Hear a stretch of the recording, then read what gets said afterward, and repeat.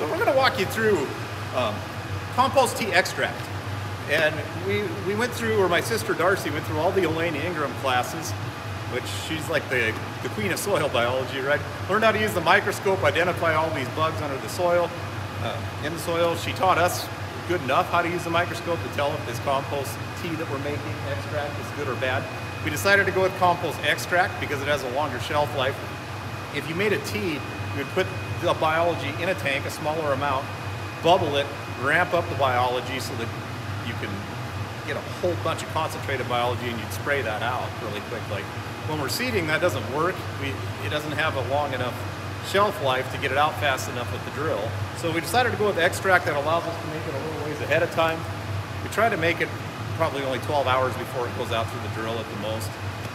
But still, we've checked it 3 or 4 days later and we're still not getting what you would call anaerobic conditions yet at that point with this extract. But we're taking this compost, putting it down through the drill instead of fertilizer. So we quit putting any starter fertilizer, whether it is phosphorus or nitrogen, down with the seed. We are still using some nitrogen on top with some humic acid and some sulfur, just as we're transitioning here, because if we don't, I think we could have kind of a wreck. But we're not putting anything down in that seed zone that would inhibit the biology down there. So this video is going to take you through this whole process. You'll see us sifting. We had to sift the compost because the stuff that we bought was unsifted.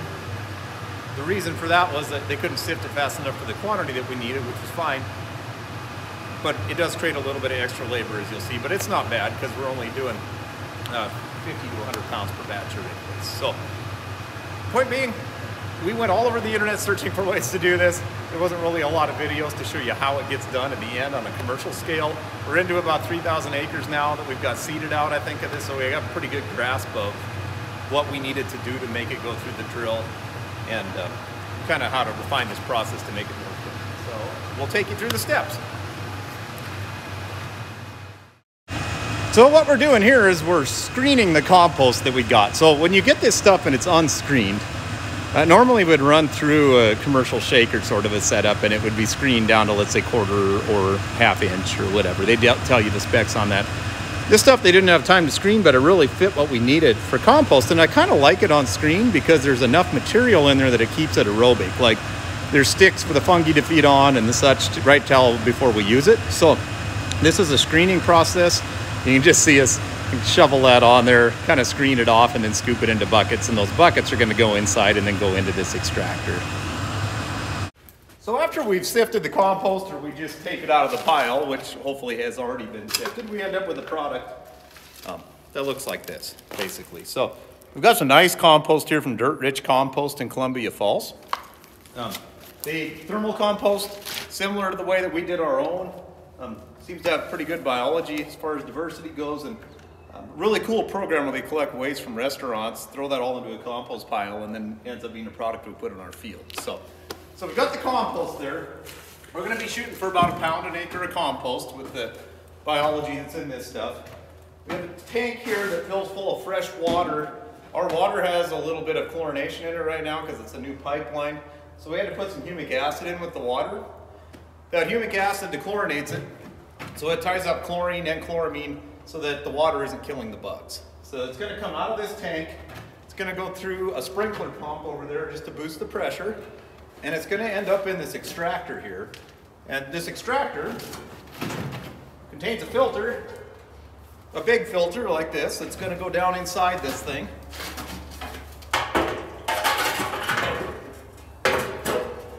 I'm going to put the lid on here and all the compost is going to go inside the filter.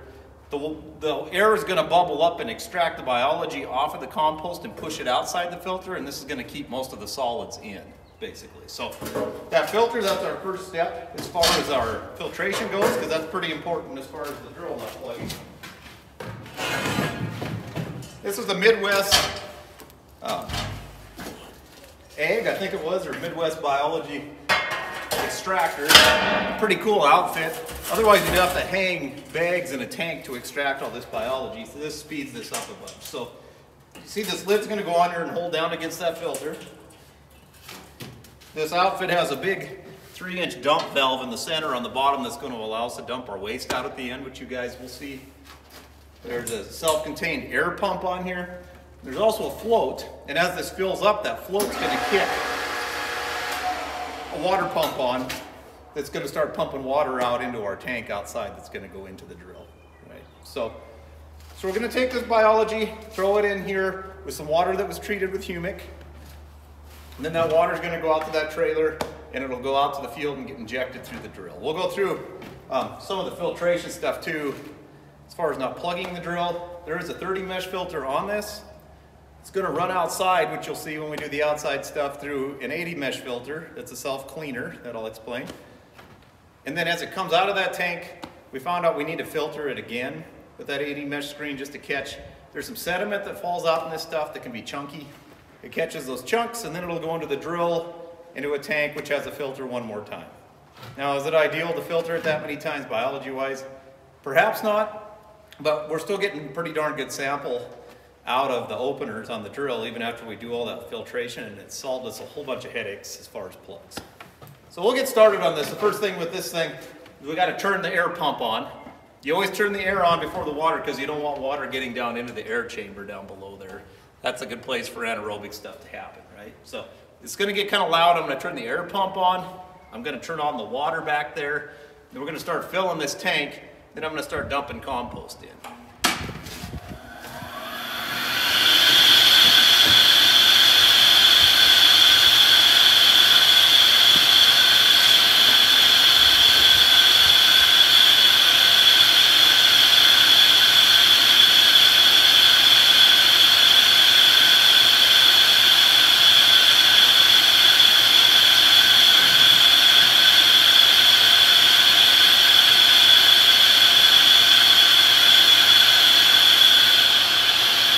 There is a dial here where we'll put the number of gallons of water we want to make in this batch.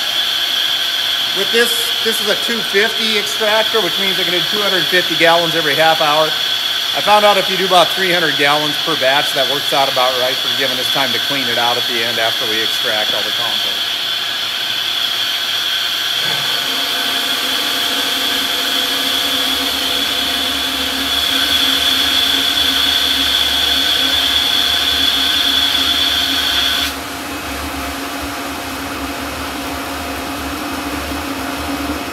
Now we have water going into the extractor. You can see it bubbling out the top of it till it gets full enough that it quits making a mess. As soon as that gets about half full, I'm going to start dumping compost in there to start extracting this biology, and then I'll show you the next step.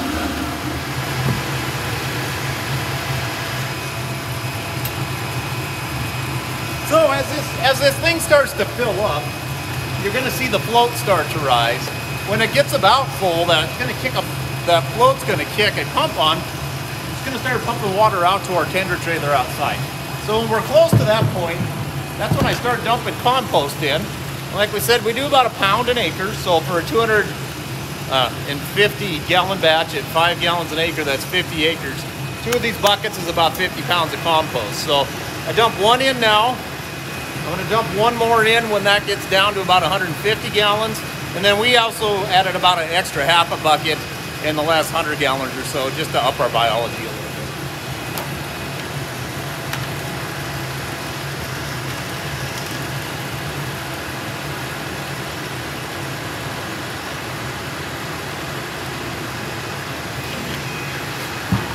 You can see this bubbling away. What it's doing is just bubbling that, mixing that compost in there, getting it in a liquid form, and then all the biology gets sucked out and pushed out of that filter. That's going to start to pump that float back down, so this tank will be about half full, and it'll sit there for the duration of this extraction. When we're done with this first 250 gallons, the waste product will go out the bottom of this into a wheelbarrow, which I'll show you. We'll dump that in a bucket, and then we just go dump that on our trees or on our lawn because it still has a lot of good biology in it. So we're going to run through this. This will be about a half an hour here. We'll finish this one step of this extraction up. I'll show you it dumping, and then it just repeats one more time to make a 500-gallon batch, which is what we've been doing to keep it fresh. That basically goes right from that batch into the drill and gets shot on the ground.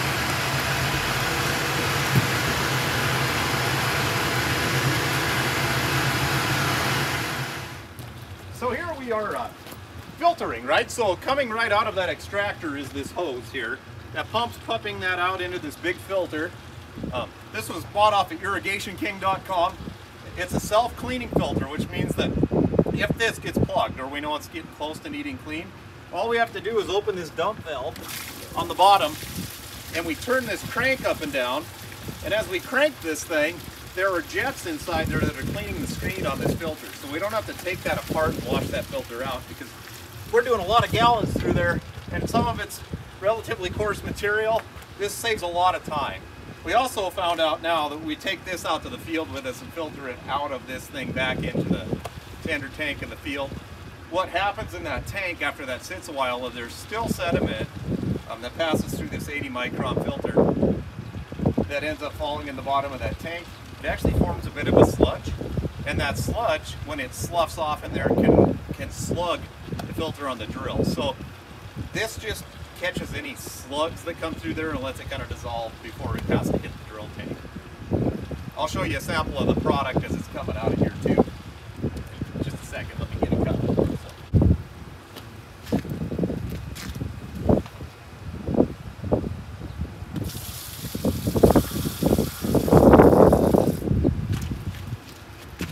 So here's a sample of that extract. You can see pretty much chocolate milk type color.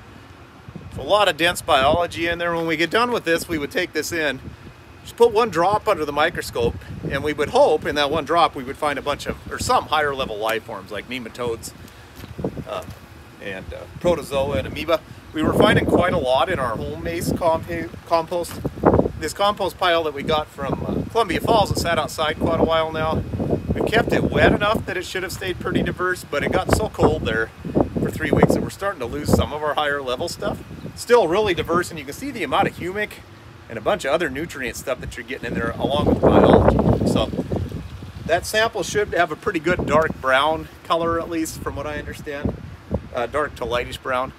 And so you can see kind of what we have going on here. The one other cool thing is, alongside the compost, you can also add in other products into that compost extractor.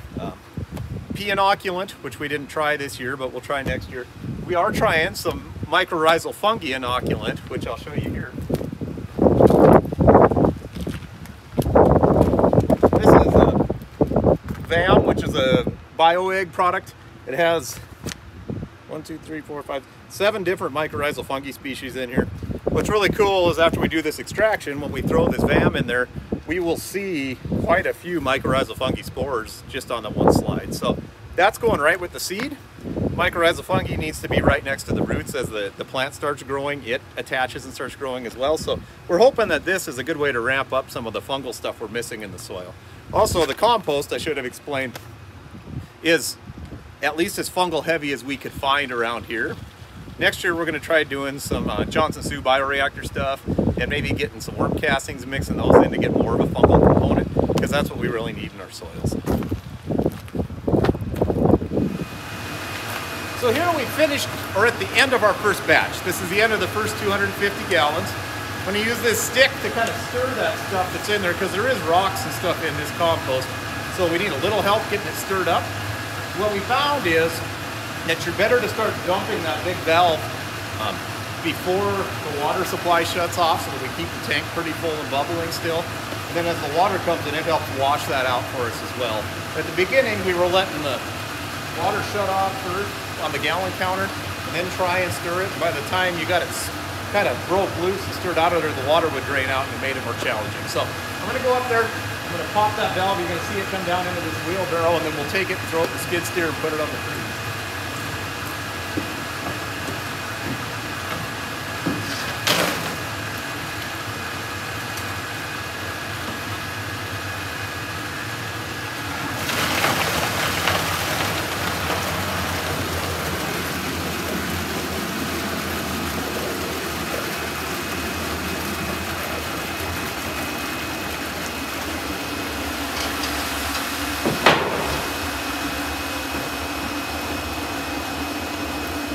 There we dump that out. That's the spent stuff that's going to go out on our trees. We just dump that out in our skid steer bucket. We bought this little wheelbarrow at Home Depot, and it really seems to serve the purpose well for what we need. It holds just about exactly the right amount for that extractor.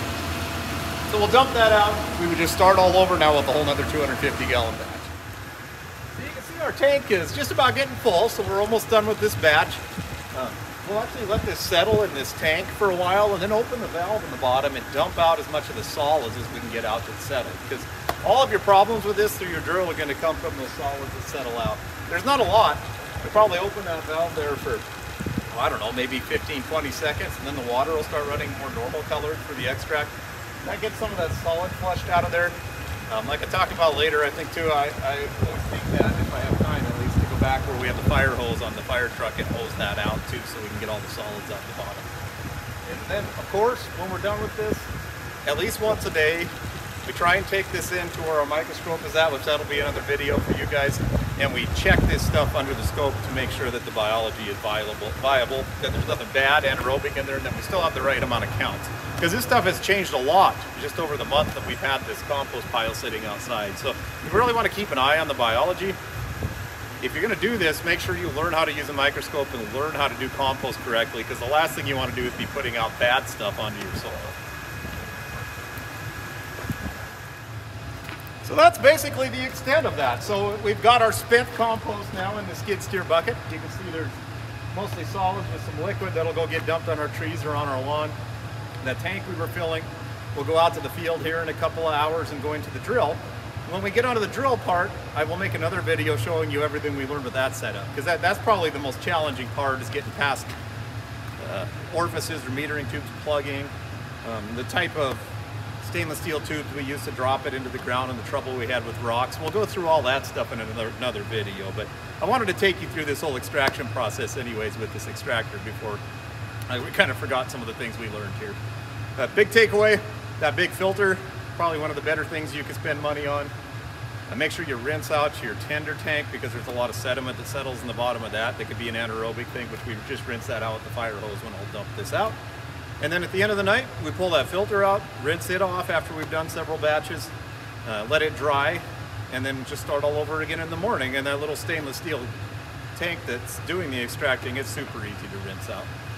So if you have any questions, you can always feel free to send me an email or whatever. Thanks, this is Corey with KW Insurance and Happy Steer Ranch.